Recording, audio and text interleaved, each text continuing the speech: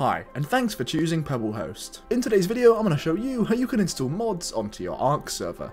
So let's just get right into it. So once you're on the panel, simply go to the left to the mod installer. And this mod installer uses the Steam Workshop.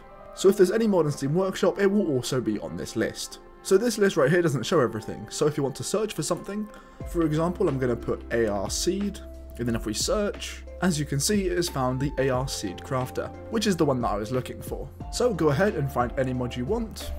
So I want this better storage mod, we're simply going to click install. And then once again, install. Now if you did read that notice, it says we also need to install it on Steam, which we're going to do now. If you then find ARK, you can then click Workshop. Then of course here you can find and search for any mod you want. So the mod I got on the server was better storage. So now we can go ahead and click subscribe. And when we next launch the game, this mod will be automatically installed. So now the last thing we need to do is simply just reboot our server.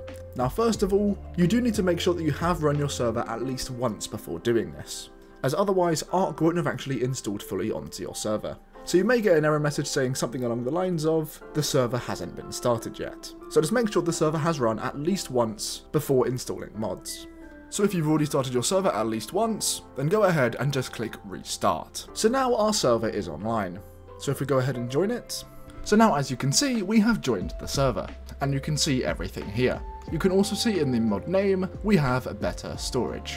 So we know that the mod has installed correctly, and we can even go ahead and actually place it. So now we know the mod is working. So hopefully this video was helpful. If it was, definitely leave a like and subscribe, and hopefully I'll see you next time.